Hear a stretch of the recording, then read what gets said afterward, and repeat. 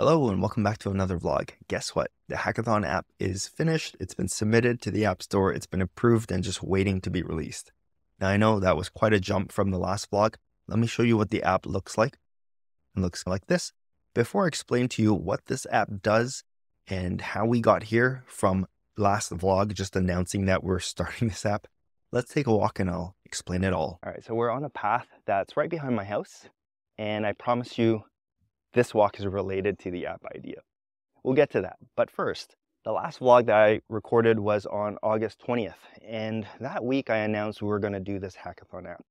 So the first thing I did was start brainstorming some app ideas and looking at trends. But that ultimately led me down a path I got stuck on. So I was looking at trends. Trends obviously right now being AI, a lot of those types of apps. And one of the easiest apps to make money from what I can see, are chatbots. So a chatbot is essentially just a wrapper on AI, and you can theme it. So it's like AI therapist or AI girlfriend or AI life coach, things like that. But the thing I was wrestling with was that I wasn't really interested in building a chatbot. And I felt like I was just doing it because I knew it would get searched and downloaded and potentially make money. But my heart wasn't into building something like that. Now, the second approach I went down was to build like scratch your own itch type of ideas. And this led me down a path where I started doing some keyword research for ASO on these app ideas. So this included a coloring page generator because my kids are young and we still Google image search coloring pages all the time. And sometimes we can't find what we're looking for. Another one of the scratch your own itch ideas is a relationship keeper type of idea that keeps your relationships top of mind. So with your friends, with your family, with your spouse, just because, when you're really focused on your goal and your ambitions and that's all you want to do, sometimes it's really hard to remember to reach out and to connect with people. So those were my ideas, but I couldn't really find good keywords that looked promising that would bring traffic. And maybe this is due to my lack of experience in that area. I was also reminded that you can market apps via other channels, not just rely on keywords, right? So that's another thing. But ultimately, I got really stuck. So by the end of that first week, I still hadn't come up with any solid ideas that I felt confident that I wanted to build. And then the next week I had vacation. So this was the last week of August. And every year, my family and I, with just the four of us, we go to a local getaway. We rent an Airbnb. It's kind of like in the suburbs. Kind of like in a really small town. And so we get to do things like, it's not full camping, but we get to do like a little campfire, roast s'mores. There's a beach nearby, and there's a local town for some ice cream, and you can sit down restaurants and that sort of thing. So it's nice. It's become a little family tradition. So we did that. I didn't think about work at all, completely disconnected, didn't think about potential app ideas or anything. So when I got back, that was the beginning of September. And in Canada, kids start school first week of September. So we were caught up in that rush. And by the end of the first week of September, I still didn't have a solid app idea. And I was really beginning to get discouraged. I was thinking, my brain started this self-defense mechanism telling me that it's okay if you withdraw or quit because it's still great experience, and you can continue your app even after the deadline. It's just trying to protect me from the stress and anxiety. Right? And so I recognize that, but I was still like struggling, sitting at the desk trying to think of a good idea. And out of frustration, I decided to take a walk like this one. And I wasn't really specifically trying to think of anything. I was just enjoying the sunshine, going for a walk.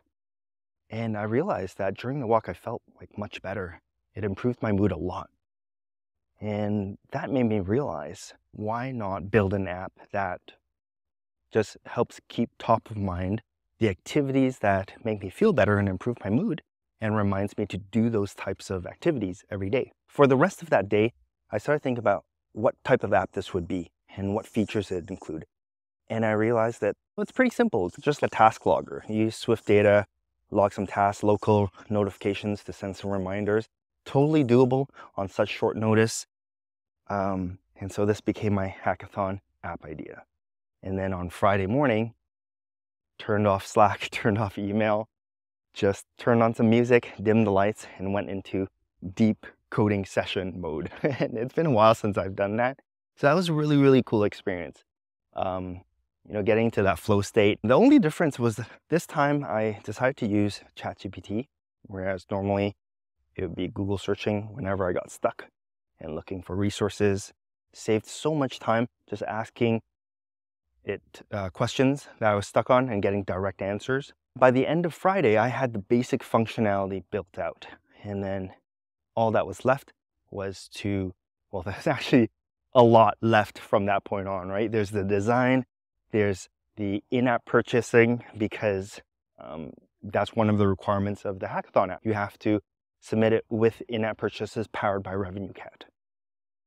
And then there was also all of the submission metadata, the screenshots, the app icon, that sort of stuff. I'm gonna get back home and then show you how I accomplished those things.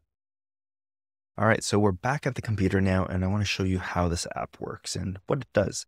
Oh, and by the way, I am going to record a tutorial on how I built this so you can follow along and share the project as well. All right, so it's a very simple app, like I mentioned on the walk.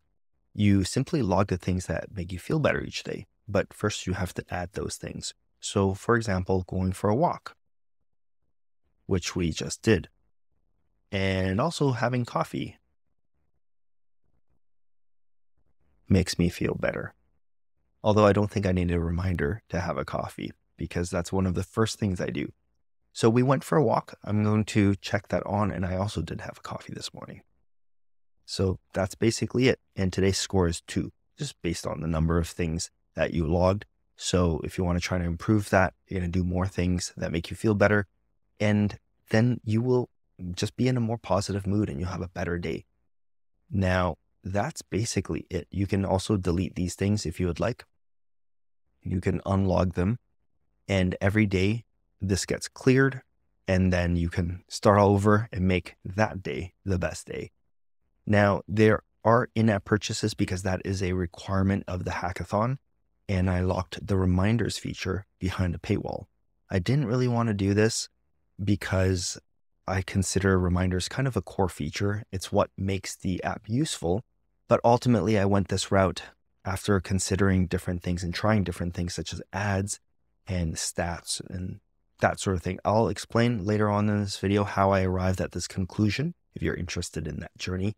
But before that, the last tab is just settings. So this whole thing was built from scratch and submitted and improved in the App Store in a span of like 3 days. Let me walk you through that process and what happened. So on the first day, it was pretty smooth sailing because we're building essentially a basic task logger using Swift data. And what made it a lot easier as well was the use of ChatGPT.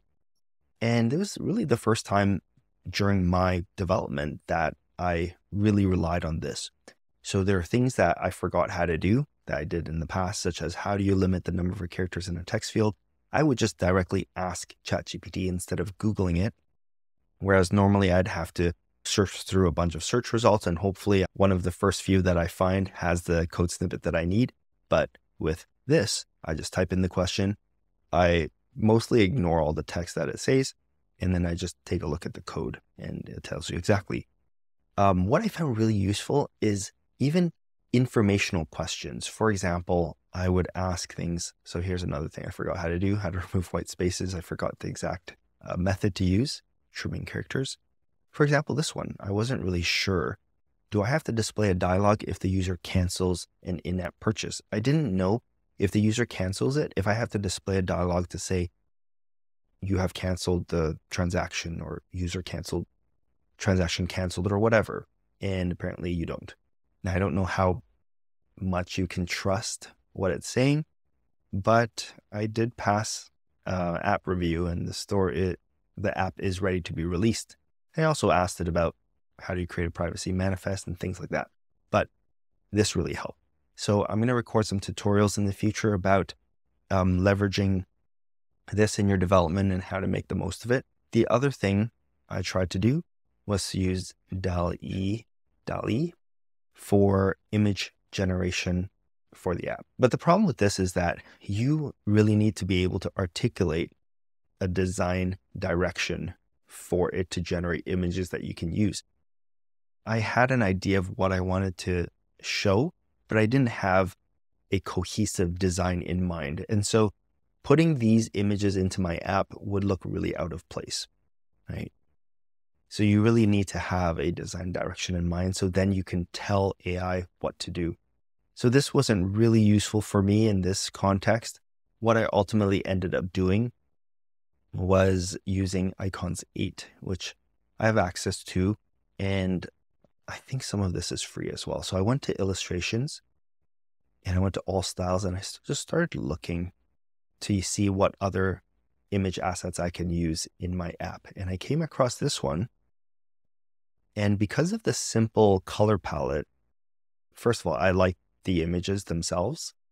And I realized that the simple color palette really helps guide my app in a certain direction. So you can see I basically found the image that I wanted to use first, and then I based my app's color theme on those art assets. And that's how I ended up with this sort of blue and white theme, right? And so that's what I did for design. And as for the app icon, I really didn't want to put any thought into it because I was running out of time. I just needed something to show. So I grabbed this little squiggly, and they had an art asset that's just like a little squiggly, and I used that as my art asset.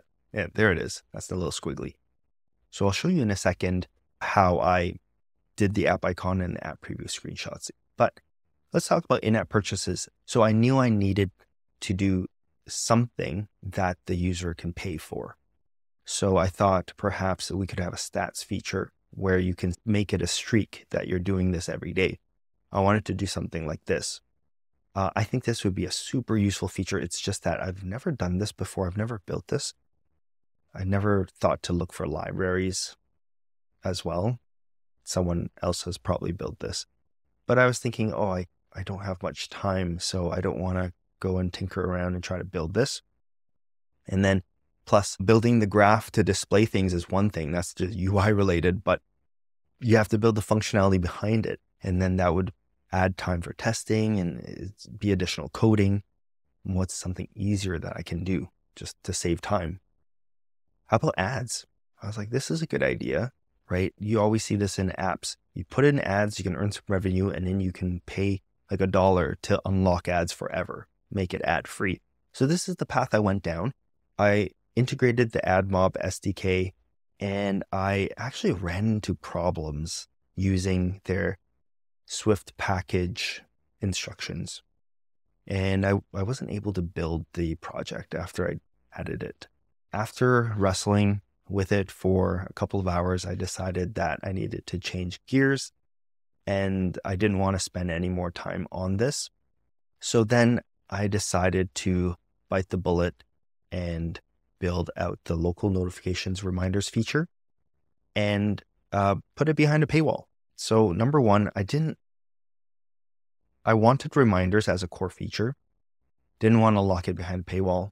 I wasn't going to build it for this version because how I imagined it working was that you can set reminders and you can customize the reminders, and you can also choose which days and all of that stuff, right? There would be a lot of control to make it worth unlocking and worthy of being a cool feature for this app. But that's why I tabled it, because I didn't think I have time to build it up to my vision. But ultimately, I decided I could include it as a simple feature. And so let me show you what this looks like. I'm going to rerun the app, but without the paywall. And I really simplified it to the point where I don't even think it's super duper useful. It's something like this.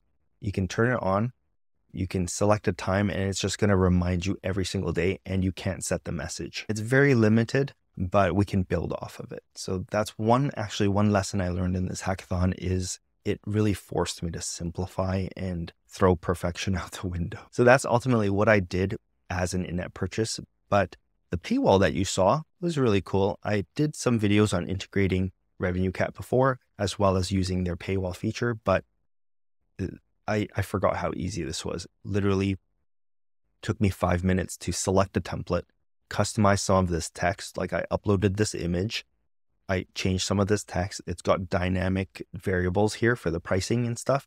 I changed the color of the button and I just basically hit save. And then through the SDK, I could refer to this default paywall and launch it. And I got it showing up in my project in 15 minutes. So very helpful. And then all the purchasing functionality is built in here. You don't need to do anything. All you need to do is make sure that your content is unlocked when the user has a certain privilege level, which is called entitlements in RevenueCat. So I would just basically, I created an entitlement level in my RevenueCat app called Pro. And then I would check the status of this entitlement. And if the user had it as true, then I would let them get into the paywall tab. And that would be this. So that's what happened with in-app purchases. Now let's talk about submission. And that itself was a whole bunch of work, as well as a whole bunch of testing and making sure that the app adheres to the guidelines. Before you can submit your app, you need to make sure you test it thoroughly. And our app here is pretty simple, but the thing that worried me the most was actually the in-app purchases. It was going to be the first time that I have an in-app purchase live that people could actually buy. No, that's not true. Wait, that is true. Yes, this is so long ago. I had a children's app, which I made as a paid app. So that's how I made a little bit of money from the App Store, but I've never had a live in-app purchase. What really came in handy was the sandbox testing guides from RevenueCat. Long story short, this is how you do it. Under App Store Connect in Users and Access, there's a Sandbox Testers section. I don't want to click in there. There's all sorts of emails and stuff, but you can then add a new email address to create a test account. And then on your device, under App Store, you can add a Sandbox Tester account. So then the account you create here inside Sandbox Testers, that's the one you would add on your device. In Settings, App Store, you scroll all the way to the bottom. You might have to have developer settings turned on, and then you can add that Sandbox Tester. I'll create a tutorial on this in the future, as well as the ad mob stuff. I got to figure this out because I do want to build apps with ads in the future. It's just that I was on a time crunch for this. Okay, so we talked about testing. You have to test that users can restore purchases, that things are unlocked when they buy it. And if it's a subscription, you have more things to test. But my in-app purchase is just a single unlock. So I guess in that sense, it's a little better. You have to test that when you delete the app and you reinstall it, that you can get your purchase back and things like that. So the RevenueCat actually has a pretty cool checklist that you can go through, walking through all of the different scenarios you should make sure works 100%. So that's in here. The other thing you have to do is the App Store screenshots, right? And the app icon. So here's what I did. For the Mood Tracker app back then, we have a Figma file and we have these here. And all I did was I replaced the images that I basically in the simulator, you can take screenshots, press this button or press Command S to take a screenshot. And I would replace this image with the screenshot that I took, which would then change this. And then I would add, add some text there and change the background and things like that. So this was all prepared for the Mood Tracker app. I just created a copy of this file and made these edits. As for the app icon, same thing. I just added that image that I got from Icons 8, this little noodle, and then I changed the background color and exported it and added it to Xcode. So that's how I got the images. Other things that we need to worry about, the description. So this was fun because it's the first time that I've used this. So I just basically described my app to ChatGPT and asked it to write an App Store description. I think it did pretty good considering that it has no idea of what features are in my app. Check this out. My app helps users to have a better day by helping them stay conscious of the activities that make them feel positive and to log them on a daily basis. By doing more of these uplifting activities each day, the user will be in a better mood and have a positive outlook in life. can you write an App Store description for the app? Features and benefits, why you'll love it. I love it. So I copied that, I edited it a little bit, and then just paste it in there. And as for the keywords, I found these keywords using the Astro app, which is built by my friend Mateo. I'm going to have to record a video on how to use this tool as well in the future. I don't have a license on my Mac, unfortunately, so I can't launch the app and show you here. I have it on my MacBook. Okay, so that handles keywords. We have to talk about, okay, before we're talking about the app review information, let's talk about app privacy. Now, first of all, you need a privacy policy. And I basically just used a tool that I found on Google, App Privacy Policy Generator. Use this and created one. It's just, there are a bunch of different ones. You just click, make selections, and it spits it out. Now you have to host it somewhere though. I've seen people host it on Facebook pages. I hosted it on codewithchris.com. I've seen people also host it on Notion. So Notion, if you don't know, is kind of like a text pad or a notepad tool, like a writing tool. So you would literally paste your privacy policy here, and then you can hit share and you can make it public. And then you can use that URL as your privacy policy URL. I've seen that before, live in the App Store. So that means that it works and it passes. But I also had to fill out these nutrition labels. That's what they call these, privacy policy or app nutrition labels. These appear in the App Store listing at the bottom because you're responsible for all of the code in your project, even the third-party SDKs that you add. So you need to understand what sorts of information is being tracked and how it's being used. And you have to specify that through this interface here. Okay. So the only one that we've used here in this app is RevenueCat, and luckily they have a whole page dedicated to this, telling you based on the options that are available here, how to fill that out for RevenueCat only. If you have additional SDKs and if you use different things in your app that are tracking the user, you need to specify that stuff here. And there are instructions. They do give you some guidance on how to fill things out. Like, okay, this is what's considered yes or no. So use your best judgment there. But the other thing is that as of May 2024, they also require you to put a privacy manifest in your Xcode project. So that actually looks like, pull that up here. So in the project, it looks like this. You have to add this file to your Xcode project, and in this file, you have to specify more or less the same stuff you just specified in App Store Connect, but this is bundled with your project, and so it's just another way of specifying that stuff. Now, it usually is pretty tedious to do. There is documentation on Apple, but what makes it easier is if you open it in source code, to view as source code, sorry. And you can do this with your plist as well. It's just an XML file. And this tool by Donnie Walls, very, very helpful. It lets you just select the different, you still have to understand which APIs you're using and how you're using it, but you can read this stuff to make your selections. And then you can come down here and there are different things as well. Like for example, that, and you add it. Anyways, this makes it so much easier because after you select all of the stuff that you're using and how it's being used, you just hit copy to clipboard. It's generated this for you based off of your selections on the left. And then you just paste it in here and you're done. So that worked out well for me. Thank you so much, Donnie, for creating this super useful tool. Okay, what else do we have to talk about in here? I think that's basically all the information that I had to specify. So the app was submitted to the App Store for review on Tuesday evening. And by Wednesday morning, I had already gotten a notification saying that it was under review. And then a few hours later, it said it was accepted. So I was so happy because I was just assuming the worst, and I would just assume that it was going to get rejected for some reason or another.